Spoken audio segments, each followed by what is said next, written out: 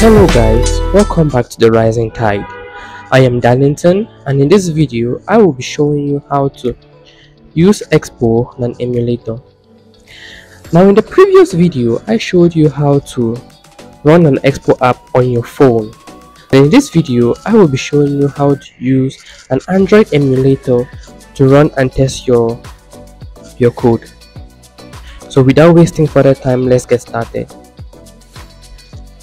So what you'll need is you're going to open your browser and type in download Android Studio. Now you're going to click on the first link that shows up, and that is going to open the Android Studio official website. Here you will click on the download Android Studio Hedgehog. When you click on it, it is automatically going to detect your operating system, and it is going to select the operating system for you. So what you do is you scroll down to the end of the page, and then you're going to click on I have read and agreed on the above terms and conditions. Now as you can see, it has already detected mine. I'm using a Linux machine. Click on the button download Android Studio Hedgehog, and that is going to start the download process for your operating system. So once the download starts, as you can see, this is mine.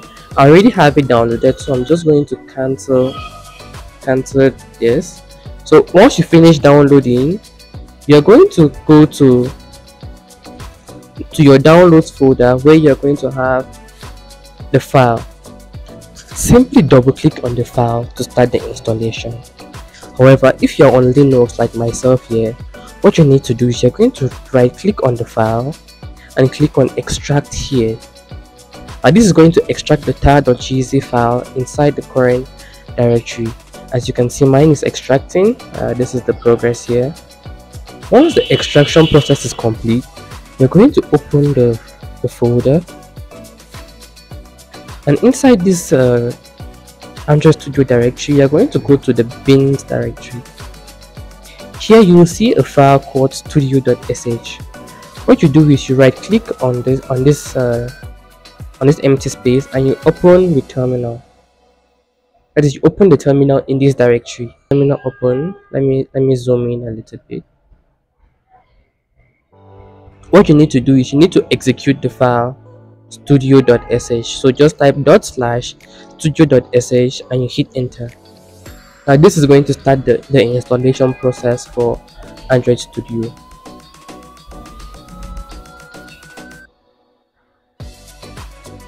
As you can see, this is the Android Studio Hedgehog.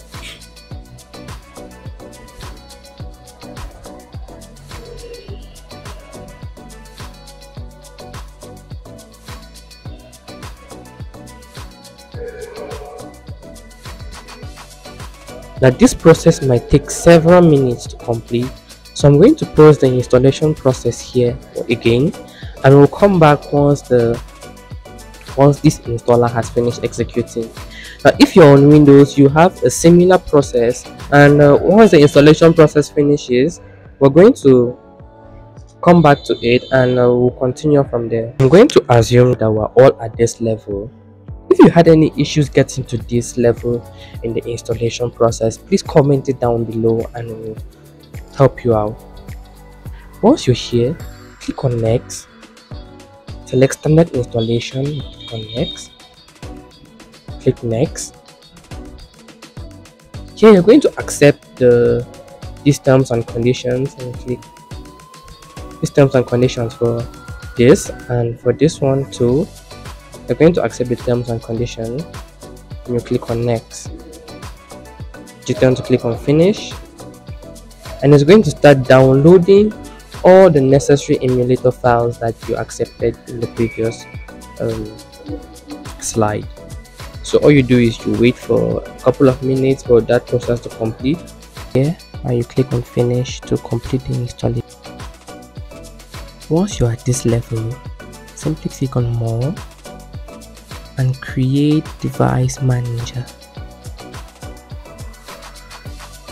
This is going to open a window, and you click in this window, you click on the plus icon to create a new virtual device. That's going to give you a list of Android devices. What I recommend is you select a device that has a Google Play. Now, devices that have Google Play Store embedded inside have this Google Play icon. So you click on. I'm going to select the Pixel 4, which has a Google Play. I click on next. It's going to load some operating system, some Android operating system. So you're going to select the operating system that you prefer. I'm going to select uh, this one. Now, if you have an error here, like a warning saying KVM, dev KVM not available, please comment down below and I'll do a video on how to resolve that. So you select the operating system by double clicking on it. It's going to start downloading the operating system. Now this operating system is about 1.3 gig. It's always greater than 1 gig, so it may take some time to install depending on your internet connection. After the installation process has completed, you're going to see your downloaded device. As you can see, here is mine, the Android 12 with Google Play. Click on it and then click next. You can name the device. I'm just going to leave mine as Pixel 4 stuff, and then you click finish.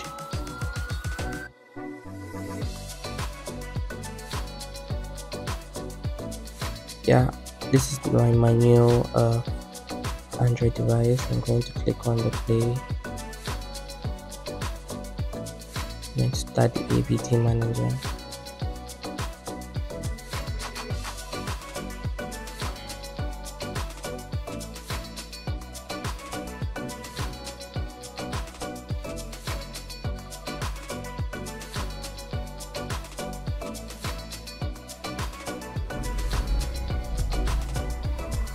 Here's your device. I'm going to minimize this now. Minimize this. What I'm going to do now is I'm going to open the app we created in the last video. So just to open a new terminal, and I'll do CD. Oh, let me zoom in. Okay, I'll do CD documents. Sorry, code.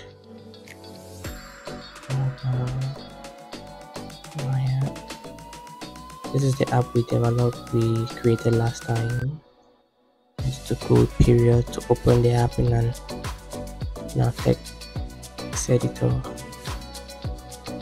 this case, it's VS Code.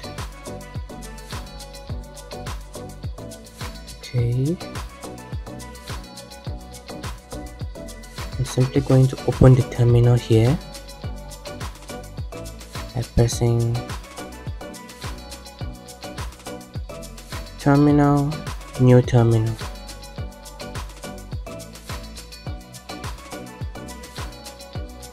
Then I'm going to run the server using the command yarn start.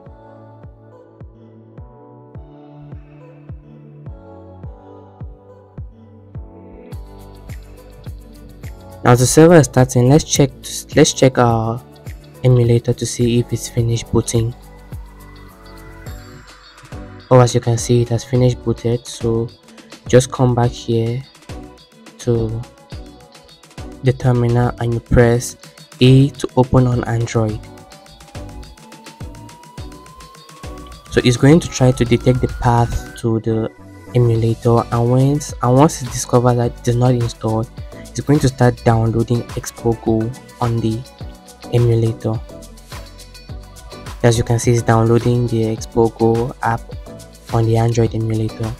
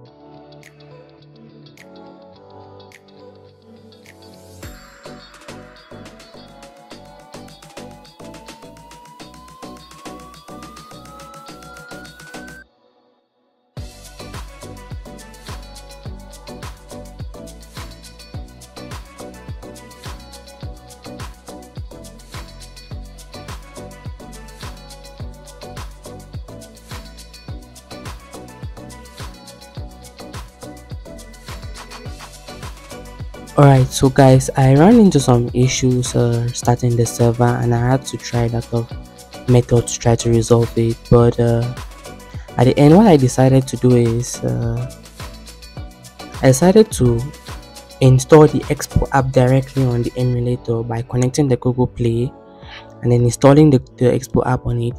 And then once you have it installed, let's say you have to connect it manually by once, like, you come here, you copy this local URL and you go back to the Expo, to the emulator, and then you paste in that copy URL here and then you connect manually. So I'm just going to paste it again,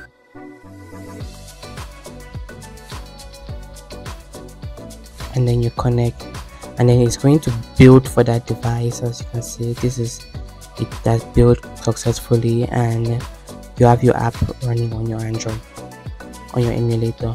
I'm just going to modify something inside the app.js file.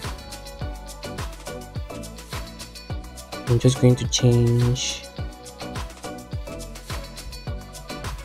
this text to say app running on emulator.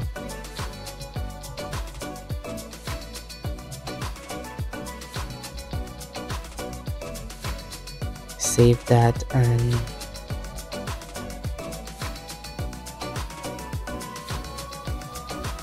there it is.